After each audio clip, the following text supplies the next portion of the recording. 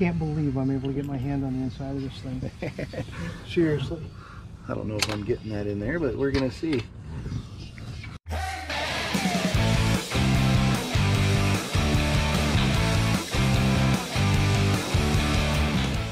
Finally wrapping up the rally. Check it out. It is totally, it's starting to get empty. Everybody's starting to empty out. So our neighbors have left. So we got the truck here. Now, something new for you guys. And you are going to be pretty excited about this. So as you know, we work with, where are you? What are you doing? I'm over here. Over here.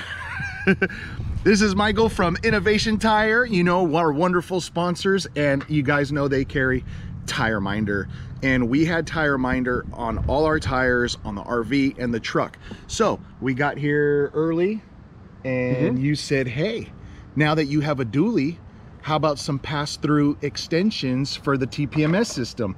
Because as you know, these little cap ones, which work amazing, probably a little more tough to get air in and out of a dually. So here's the new ones, guys. Check this out. Ding, ding, ding. Look how awesome that is. Nice metal construction. The battery's in here, right? Okay, cool. That part's gonna screw on to the stem, and then there's a little cap on the end that you can keep, and you remove that with your air. So what we're gonna do, we have a valve stem for the outer tire, and then inside there, which we're going to reach our hand there, we're going to install the pass-through and program it. All right, so first step obviously is put the battery inside, and then we're going to go into the learning mode. And as you all know from our last video, you hold the two outside, hold the two arrows down, and inside will go from M to L, which is learn. And I know we have another serious glare out here, guys. So what we're going to do is, see where it says front right there? Yep.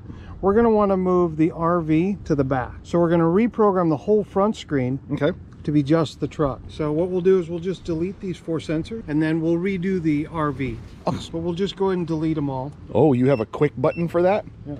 So all you have to do is you highlight when you're in learn mode and when it's flashing. Hold down the center button for 3 seconds, and the number will disappear. Awesome. And then you just cycle to whichever one you want to delete. Can't believe I'm able to get my hand on the inside of this thing. Seriously. I don't know if I'm getting that in there, but we're gonna see. So I did have a long extension in there, guys, and the extension was just like a wet noodle. So it came all the way out, but it would just start banging on the tire. So we removed that extension.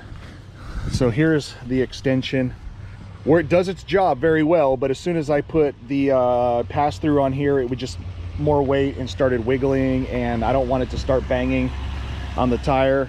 So all right, so Michael's got it on there, and we're blinking here. You'll see 115 psi. Now, normally I don't have 115 psi on the tires, but what we did, we just installed the tires with the commercial tires. They put in 115 psi. Here you go. It just seats a little better, and I drove it to go get an alignment. And then what I'm going to do now that I have the TPMS sensors on there, I'm going to drop it down to the recommended psi. I think it's like 85 or 90, and then it'll ride a little softer too. We're on the front, and you can see those are, that one's blinking there. Let's see what psi we're on this one. 105. So the insides are really high. Yeah.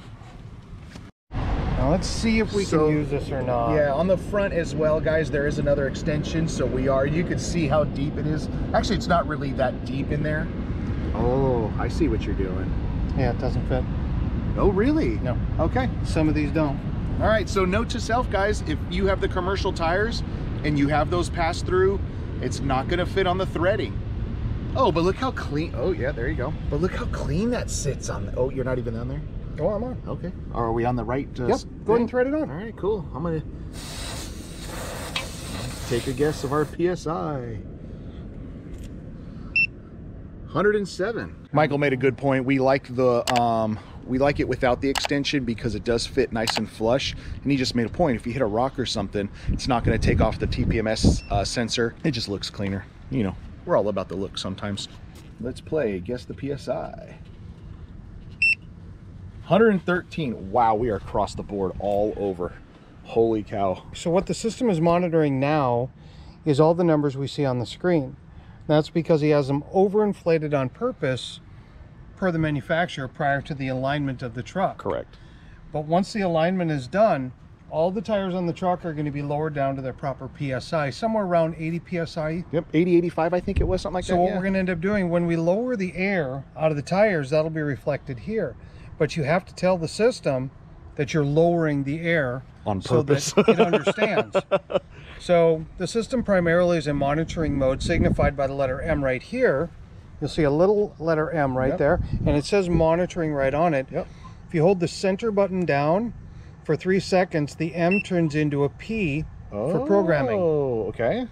This is where you can modify what we call the baseline. And the baseline is designed to tell the system what type of tire it is. Because, for example, if you had a golf cart, well, that's only maybe 30 PSI. A truck is 80. The RV might be 100 PSI. You can literally adjust every single tire individually as to what you want to monitor. So on here, what I'm going to do is I'm going to purposely lower his baselines down to 85.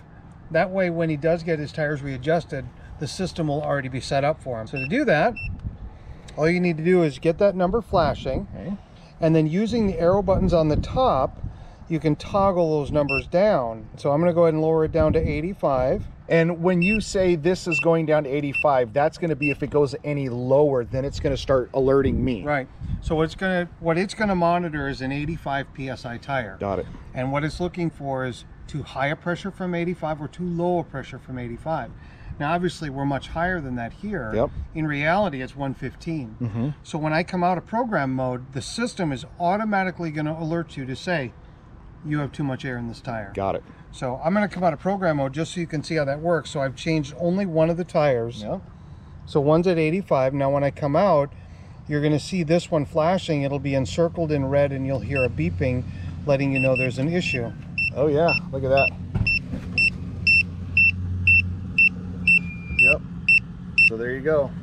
And it says high pressure. That's right. Not like high pressure, but high pressure. It's letting you know that per the way we set up this tire, which is supposed to be monitoring 85 PSI, at 112, that's far above what the range would be allowable. Correct. So it's letting you know there's an issue.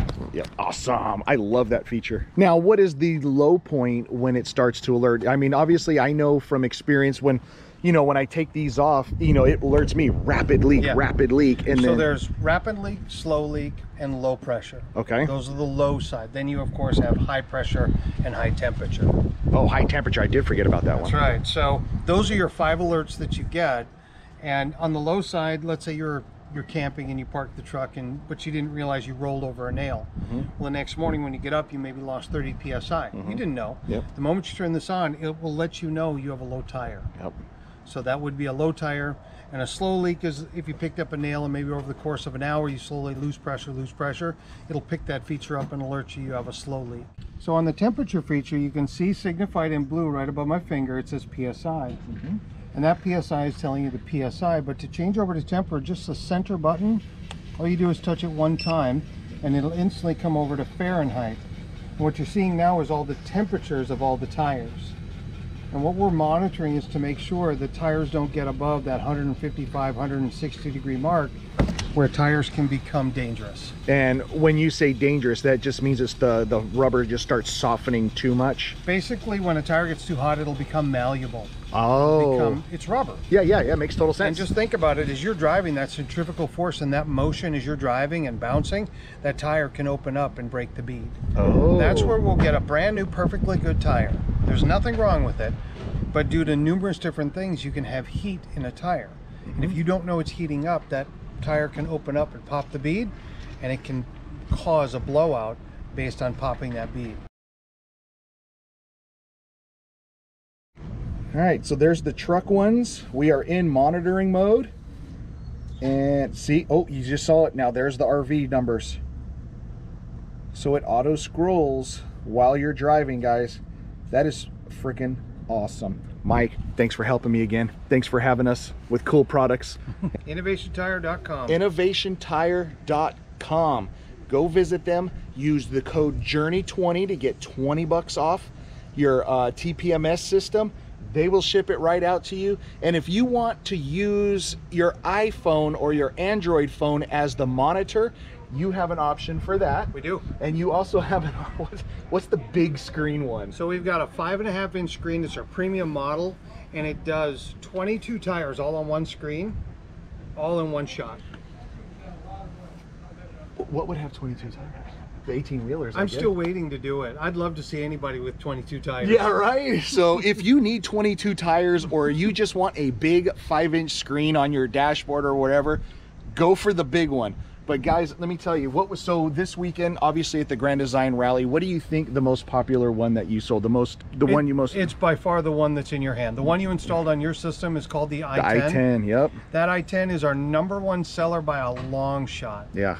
And it just works, guys. It's affordable. It works properly. It's simple. It does what it says it does. That's it. And again, once you program it, you set it, you forget it, and it's, I don't know, it's just simple. It just works. It just works, man. And that's what we like about this stuff. And that's why, you know, even before we hooked up with Michael, we were using Tire Minder before, because it just worked. There was no headache in setup.